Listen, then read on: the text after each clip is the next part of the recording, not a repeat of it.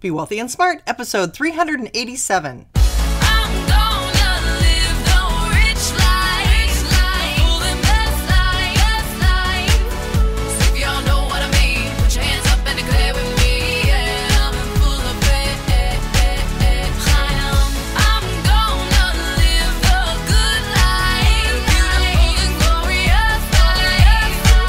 Step into a world of wealth and financial freedom without budgets, boredom, or bosses on Be Wealthy and Smart.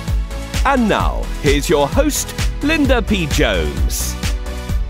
Welcome to Be Wealthy and Smart. I'm Linda P. Jones, America's Wealth Mentor, empowering women and men worldwide to financial freedom. Today, I'm bringing you something a little different. Our friends at the Wondery Podcast Network are debuting a new show called Safe for Work, hosted by Liz Dolan and Matt Ritter. Safe for Work fits right in with what I talk about on Be Wealthy and Smart. Setting career goals and maintaining positive business relationships in sometimes challenging workplace situations are crucial to achieving success and financial freedom. Liz and Matt will take calls from listeners, helping them solve problems they are facing, giving advice, and sharing their experience and expertise. Here's a clip from the first episode. From Wondery, this is Safe for Work, Job Stress, Life Relief. I'm Liz Dolan. And I'm Matt Ritter. On today's show, we'll be chatting with Rainn Wilson about his production company, Soul Pancake. I'm super excited about that. And one of his first days of work. And of course, about playing Dwight on The Office, the world's most dreaded coworker. Congratulations on the new podcast. Thank you. Okay, I'm going to give you an example of a letter we got, and you tell me what advice you would give this person. Okay, good. I have the world's most annoying coworker. He is a power-hungry suck-up who inserts himself into everything going on around the office. He is a rule follower to the extreme. Let me just stop you right there for a second. Did Jim Halpert write this letter?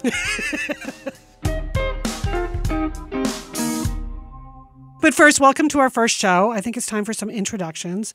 Matt, of course, I know who you are. You're sitting right here, but the folks listening might not. Well, if they don't, believe it or not, I'm a recovering corporate lawyer turned comedian and executive recruiter.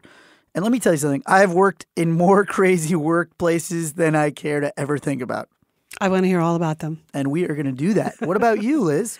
Well, I've spent many years running marketing at big global organizations, including Nike, the Oprah Winfrey Network, and National Geographic channels. I've worked in a lot of different company cultures.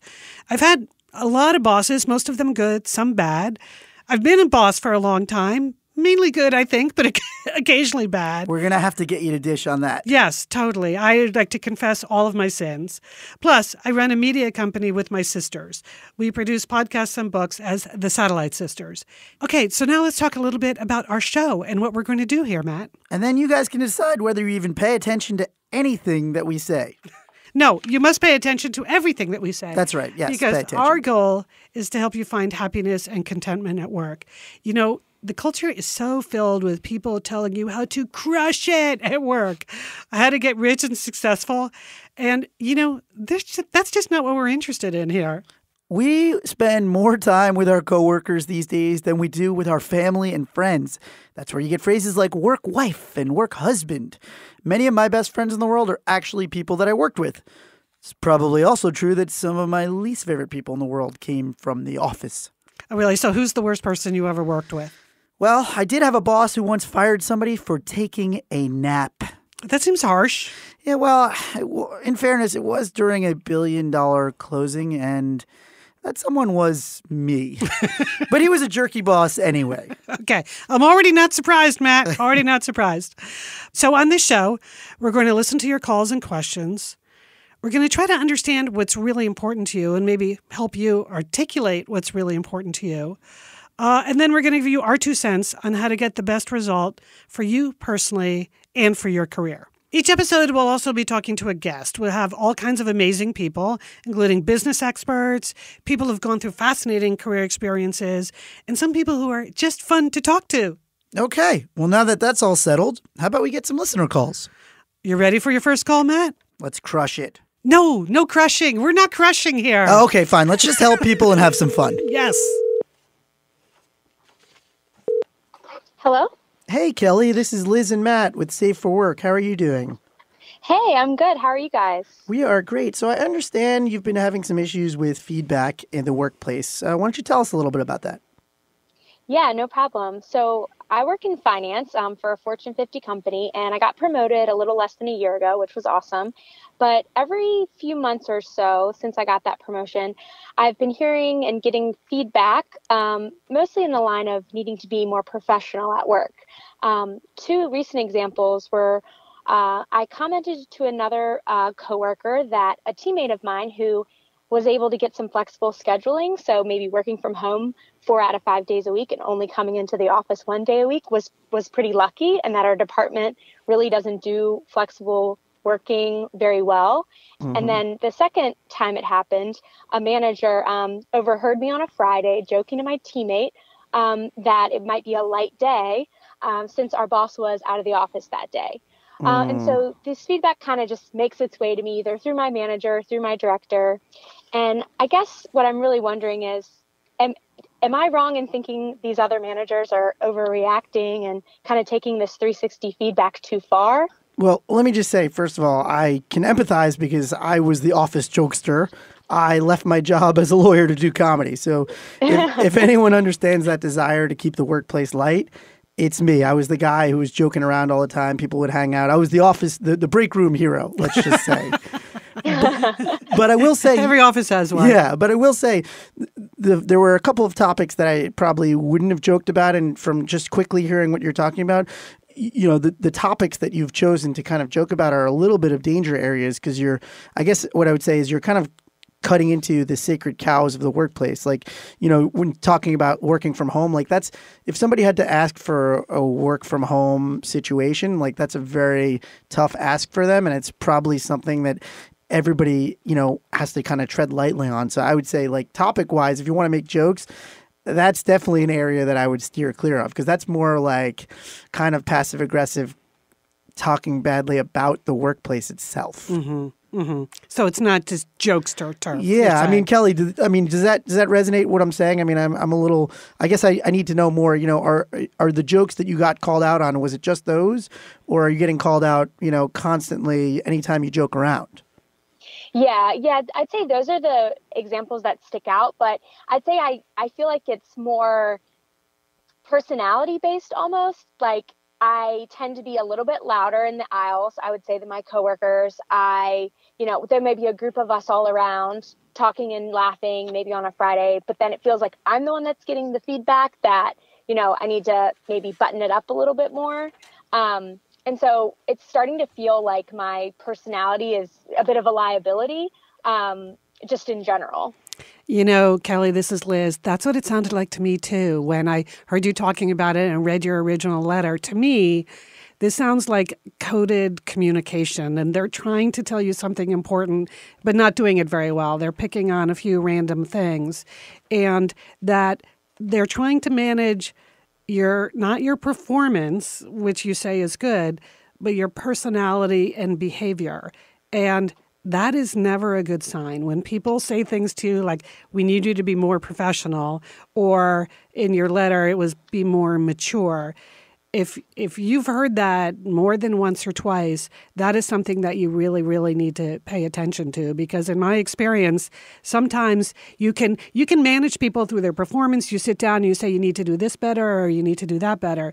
But when you get to the point where you're saying you just need to be a different person, that's really bad. And you really need to think about whether this is the natural home for you. Because I would never say nobody should ever go into work and have to be a different person than they really are, right?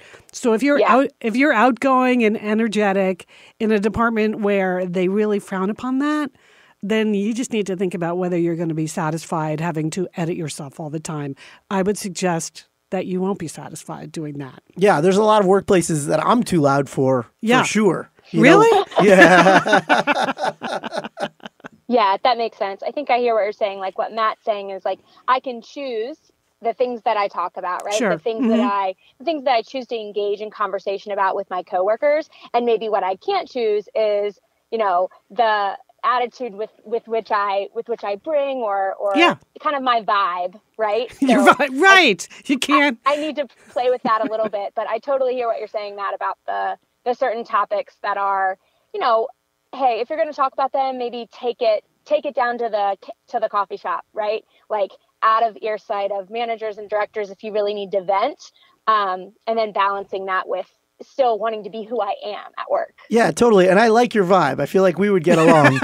But at the same time, I'm glad you're hearing what I'm saying because, maybe this workplace isn't for you, but even another workplace, those two examples probably wouldn't be okay, even in a cooler, more laid back vibe. That's good advice. Yeah. Yeah.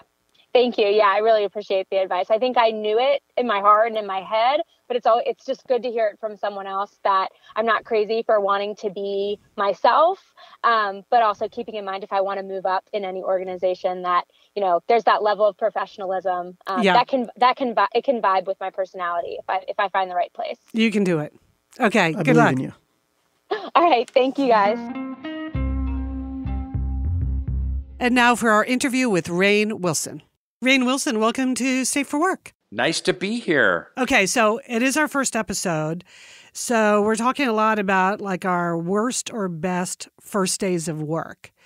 Do you have like a worst day of work story you want to share or best first day? I have a lot of really bad work stories. That was just a preview. To hear Rainn's terrible work stories and the rest of the episode, find a link in the episode notes or subscribe to Safe for Work on Apple Podcasts or wherever you're listening to this. And now back to Be Wealthy and Smart. This show is about 8 money tips for beginners. And you're going to learn what advice I gave to a college student/driver who is eager to be smart with his money.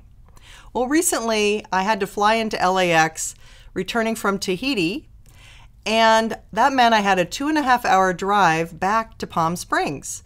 So I hired a driver, and I was lucky enough to get a delightful young man who I just really adored. He was so fun and so eager to learn more about finances and wanted to pick my brain while he had me in the car. So we had a good time back and forth talking about finances and money and what he could do to be smart with getting off the ground and just being sort of a student, but also being in between jobs right now because he had been in human resources for a major corporation and then got laid off. So in order to generate some income, he was working as a driver. But he also was going to be going back to law school. So he had a lot of things going on and a lot of different decisions to make with what he wanted to do with his life.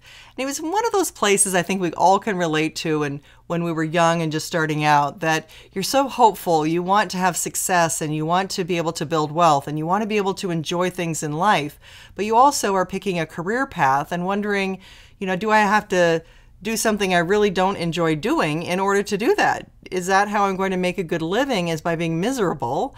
Or is there a way I can really enjoy what I do and make a good living? So we had a little bit of that conversation too. But I gave him 8 specific things that I thought he could do right now, being on a limited income, not really being familiar with anything to do with money or finance or investing, and wanting to have a good outcome in his life. So you can kind of play along vicariously in the car with the conversation and imagine the conversation that we had. But here are the things I told him to do. We first talked about his 401k, and I asked if he had participated in the 401k where he had worked at the major corporation. And although he was in charge of human resources and therefore very familiar and even having to sell the concept of why it was important to invest in a 401k to his coworkers, he in fact admitted he had not invested in his 401k, had not contributed any money, and therefore unfortunately missed out on the free money match of 6% that his employer was giving. So he did say that he just couldn't see that it would make sense for him. And I said, well, it does make sense in a few ways. First of all, you're able to contribute money without paying tax on that. So there is a tax advantage right up front. 2, you do get the free match, so the 6% match that the employer gives. That is free money that's put into your account. And then it will grow without tax within the account until you take it out at retirement. And he said, well, is it all about retirement? Because that seems like a very far way away. And I think really he was a little concerned about locking the money up for so many years. And I said, no, it's not always about retirement, but here's the thing. Since you're so young, when you start early, you don't have to put much into your retirement account in order for it to grow into a much larger amount by the time you retire. And the reason is you have time on your side for compounding. So you can put in much less money, but if you start when you're young enough, it's going to grow much bigger than if you wait 10 years to start. Then you're going to have to put in more money to get to the same amount at retirement age. So you may as well just put a little bit in when you're young, and that money will grow and accumulate and compound and make that big difference at retirement. So you can have a big impact at retirement. It can be about retirement, but it's not all about retirement because you're putting in really a lot less money when you're younger because the compounding will take care of a lot of the growth of the money for you.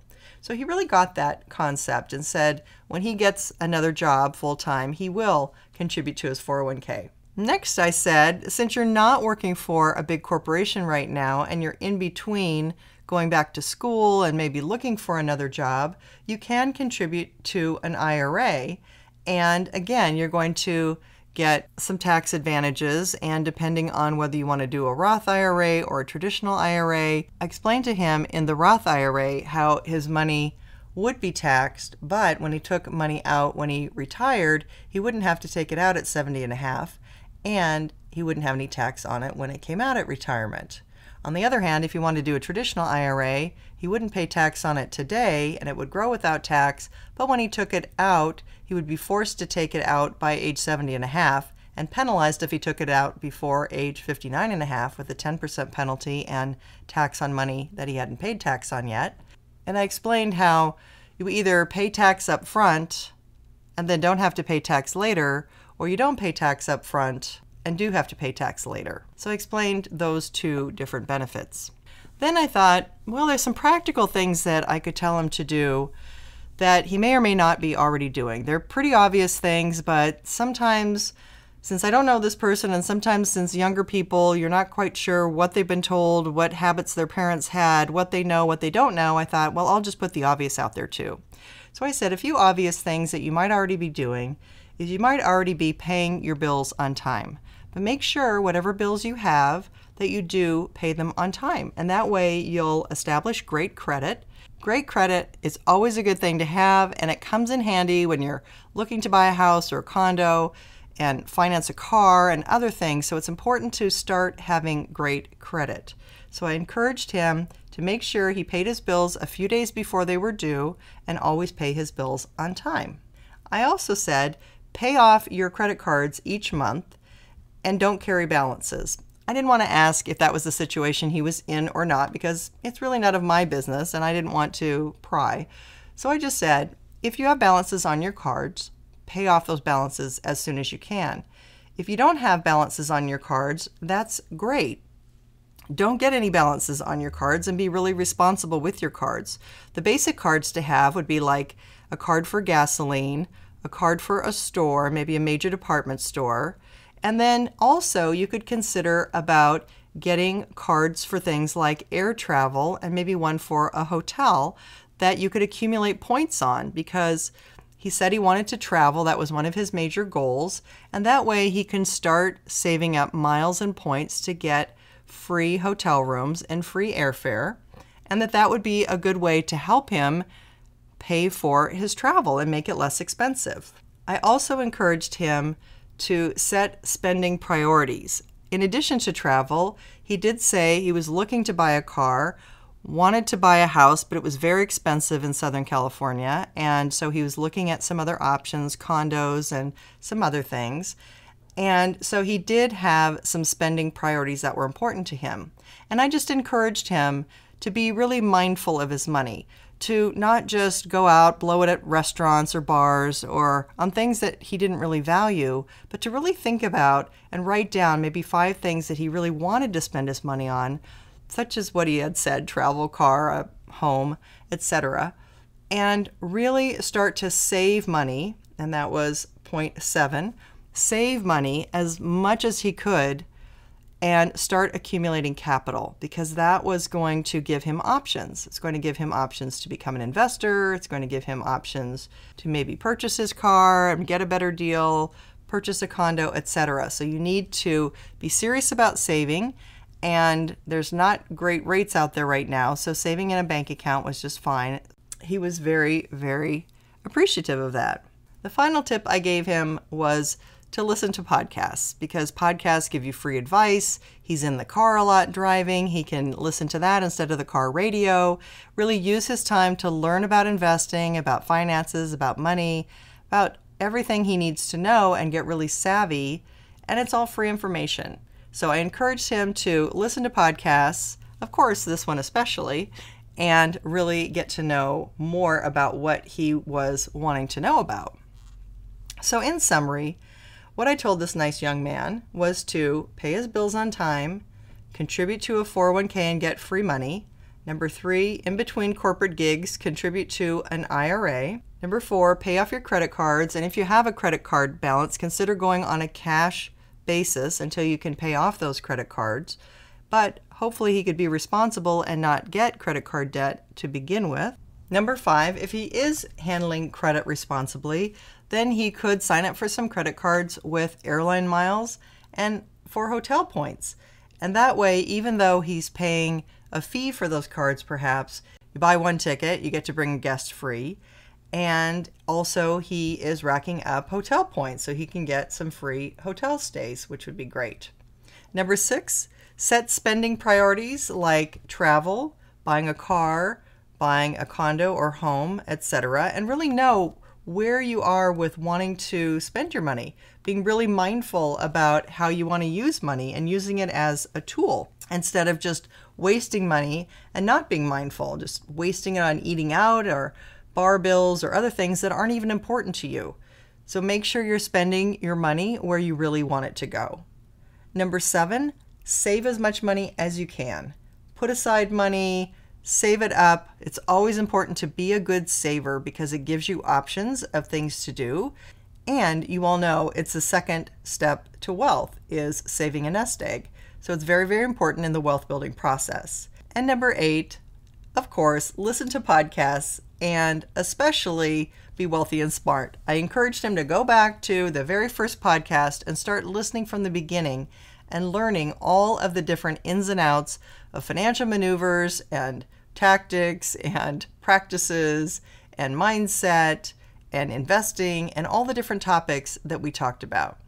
So he was really grateful. He was so very nice and felt like it really made a difference for him to know these things. And once again, I reiterated my belief to him that if you make the right decisions, you can become wealthy. But if you make the wrong decisions, you won't become wealthy. And I stressed how contributing to a 401k early is one of those very, very important right decisions that need to be made that will make a very big difference in your future. That's all for today. Until next time, live the good life and be wealthy and smart. Thank you for listening to Be Wealthy and Smart with Linda P. Jones. Share the wealth and tell your family and friends about the show. Check out our website, blog, and social media for more riches at www.bewealthyandsmart.com.